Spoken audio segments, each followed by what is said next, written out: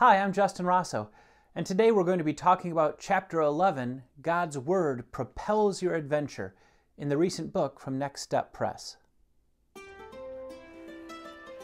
All right, what we've got going on today is some fresh asparagus with a little olive oil and roast garlic and herb. And then I've had these pork ribs in all day. And I like to baste my ribs in Dr. Pepper. It gives it a really good flavor. Got a little flare up there. I'm gonna actually put the fire out. Ooh boy, cooking. I think the Dr. Pepper adds a really nice caramel flavor to the sweetness too. The real secret to these pork ribs, now I don't do this for the kids, A, because it's too expensive, and B, it's a little too spicy for them, but there's this secret sauce from a place called Twin Anchors restaurant and tavern. It's in Chicago, and the sauce is called Prohibition.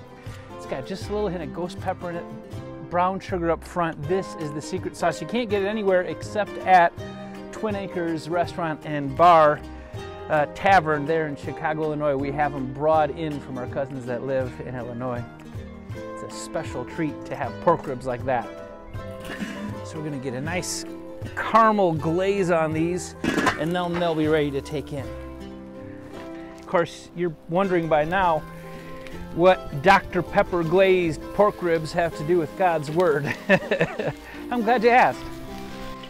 The Bible talks a lot about God's Word as if it were food. There are places in both the Old and the New Testament where God's people are, for example, wandering in the wilderness, and God provides manna for His people in the wilderness. And the manna was something, it looked like coriander, the Bible says, but it tasted sweet like honey. It was nourishment along the way, but it was also good to eat. It was a delight to eat. It was delicious even. The people got sick of it.